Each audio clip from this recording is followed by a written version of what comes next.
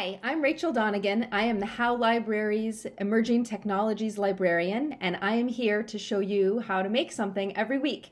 This is Howe Makers. Hi everybody. Today we are exploring stop motion animation.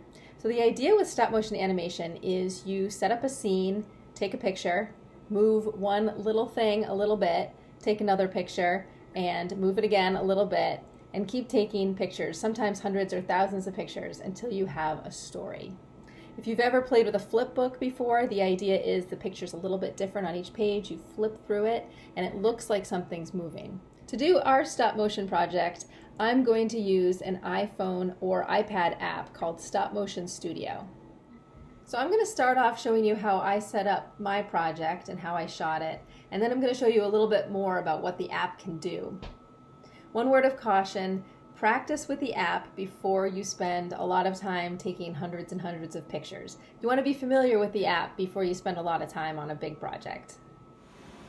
So here's my setup. I have my iPad here on some books, which are then on a chair.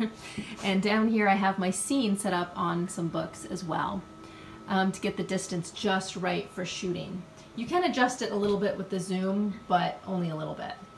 It's very important too to have your camera hanging over the edge of your pile. So it takes a little bit of a balancing act to get everything lined up just right. So here we are all ready to shoot our video. I have the iPad set up here, and you can see there's a little bit of a shadow, and the app does that so that you can see where your previous picture was. It's a really nice, handy little thing. So I'm going to push this red button here to take pictures, and then I'm just going to come around here and move my objects a little bit at a time, and I'm going to keep doing that over and over and over again until I have a movie. Okay, so here we are with our iPad, and we can make a new project or we can work on the one we've been working on. I'm going to do that. I'm going to walk you through a couple features, but there are a bunch of other features that you should just play around with. There's a lot in here. One thing you can do is set up a grid. Quick push button right there if you want help lining things up. This button is really fun. This kind of looks like a gear. It has a whole bunch of filters that you can play around with that can make your movie look really different. Kind of like that one. You have to click on this no filter button if you want to get rid of it, and then hit done. You can also, this button lets you go right back to the beginning of your movie. This one lets you go to the end. So if you're going to add on to this, you'd want to quickly go to the end.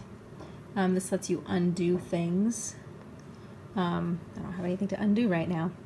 This button here lets you zoom in. So when you're taking pictures, you can adjust your camera distance here. This button here is a timer. Oops, I have to hit done. This button is a timer, which could be really handy if you're doing live action. So this one will take a picture after a certain delay of a certain number of seconds. So like if you wanted to be in the picture, you could set a delay for 5 seconds, run into the frame, pose, wait for the picture to be taken, then come back and set it up again. So you would get some exercise doing a movie like that as well. I've seen some really cool ones on the internet where people do that. So we can hit done here.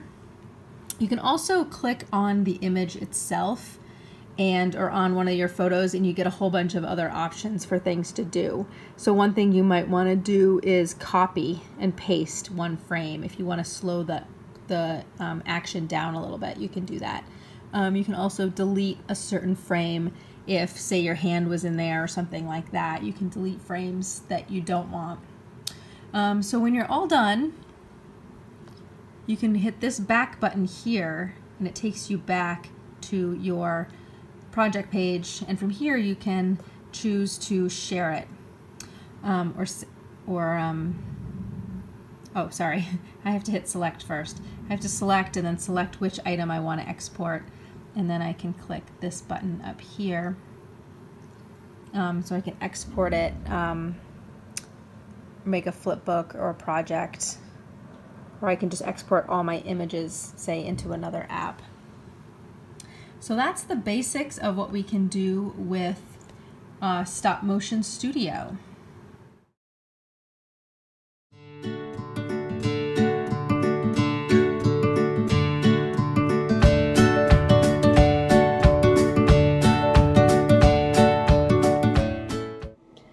So that's all for today. Hope you enjoy making your own stop motion movies, and I'll see you next time.